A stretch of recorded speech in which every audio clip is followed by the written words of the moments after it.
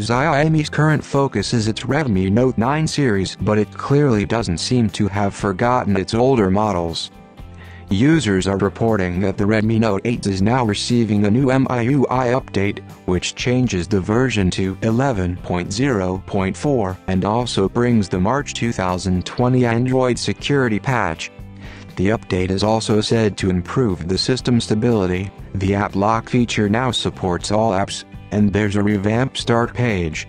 We've reached out to Xiaomi for an official statement on this, and will update this space once we hear from them. A Redmi Note 8 user in India tweeted a screenshot of the update page, which clearly shows the new version and the changes it brings.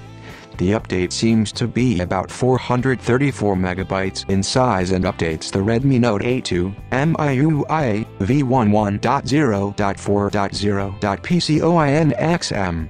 As for system improvements, the March Android security patch seems to be the biggest update, along with system improvements.